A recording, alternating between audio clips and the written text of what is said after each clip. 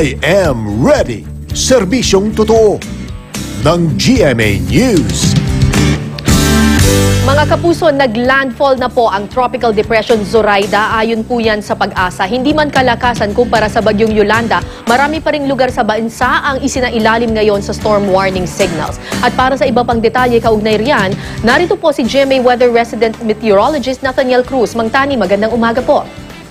Magandang umaga, Kara. Ayon nga sa Pag-asa, tumama ang sentro ng bagyong Zoraida dyan sa bayan ng Caraga sa Davao Oriental dakong alas 9 ngayong umaga. At base sa storm track ng ahensya, sunod na tatawirin ng bagyo ang Davao del Norte, Bukidnon, dyan sa Misamis Oriental at posibleng muling maglandfall ang bagyo dito naman sa may southern part ng Negros Island, pupunta dito sa may Dumaran Island, sa may Palawan, bago ito tumama o tumuloy-tuloy dyan sa may West Philippine Sea. So, Mang Tani, base po dyan sa storm track na inyong pinapakita, mukhang hindi po dadaanan itong bagyong Zoraida yung storm track na dinaanan ng bagyong Yolanda. Pero masasabi po ba natin na ligtas na yung mga naapektuhan ng Yolanda na hindi na sila maapektuhan itong bagyong Zoraida, Mang Tani?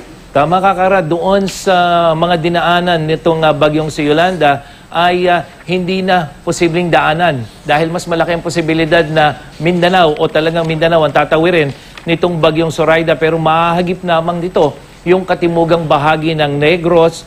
Gayunman, mararamdaman pa rin, Kara, yung mga ulan at hanging dala ng bagyong Zoraida dito sa nalalabing bahagi ng Mindanao, ng Visayas, kasama na yung sinalanta ng bagyong si Yolanda. At hindi man kalakasan yung bagyong ito, dapat pa rin maghanda po yung ating mga kapuso, lalo na sa banta ng baha at landslides. Walang abisong pag-asa sa posibleng storm surge, unang-unay dahil may kahinaan ang hanging daladala ng bagyong si Zoraida.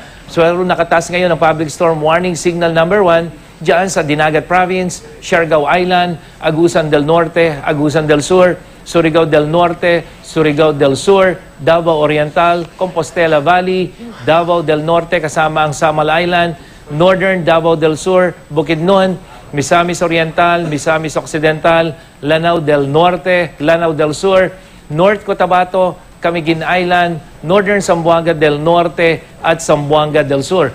Makararanas yung mga nabanggit nating lugar ng malalakas na ulan na may kasamang pagbugso ng hangin. At sa Visayas, itinas din ang signal number 1 dyan sa Siquijor, Southern Cebu, Bohol, Negros Oriental, Negros Occidental, Antique, Iloilo at Guimaras. At dito sa Luzon, signal number 1 din sa Cuyo Island at sa Northern Palawan kasama ang Calamian Group of Islands.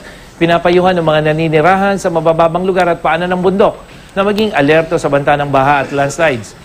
Huling namataan ng Pag-asa ang sentro ng bagyong Zoraida dito nga sa may naglandfall ito dito sa may Davao Oriental at napanatili nito ang taglay na lakas ng hangin umaabot sa 55 kilometers per hour malapit sa gitna at ito ay patuloy na kumikilos northwest 30 kilometers per hour.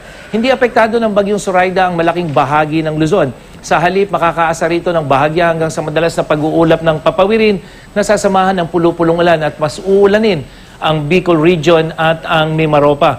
At dito sa Metro Manila, hanggang 50% ang tsansa ng pag-ulan, lalong-lalo na pagdating ng hapon. Pero sa gabi, bahagyang bababayan. At muling nakataas ang gale warning sa mga dagat sakop ng northern at eastern seaboards of Luzon dahil sa malakas na hanging amihan at pinapayuhan ng Pag-asa ang mga mangingisda at may maliliit na sakyang pandagat na iwasan muna ang pumalaot o maglayag dahil sa posibleng matataas na alon.